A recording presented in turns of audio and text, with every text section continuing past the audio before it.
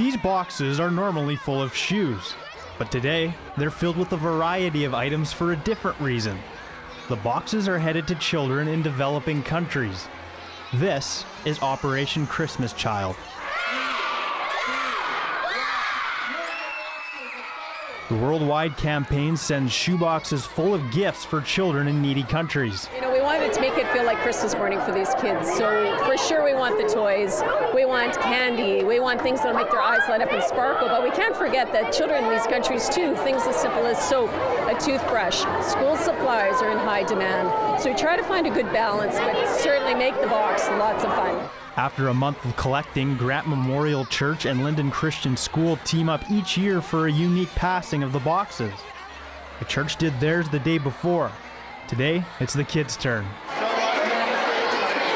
The boxes filled in Canada are sent to up to 16 countries. One box here can go to Uruguay and the other box can go to Haiti or Senegal, Guinea-Bissau. So it's, who knows really, but that's kind of the exciting thing is you just never know where it's gonna go. Now, just last year, Canadians donated more than 664,000 boxes to children around the world.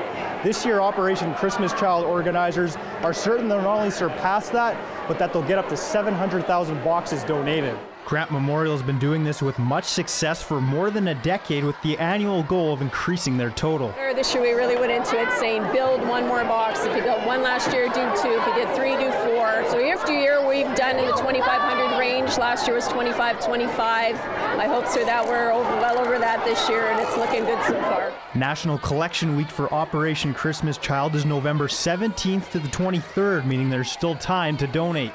You can go to the Canadian Bible Society. They still have boxes. And you can also go to St. Vital Mall. We have a table in the food court there from Wednesday until Saturday.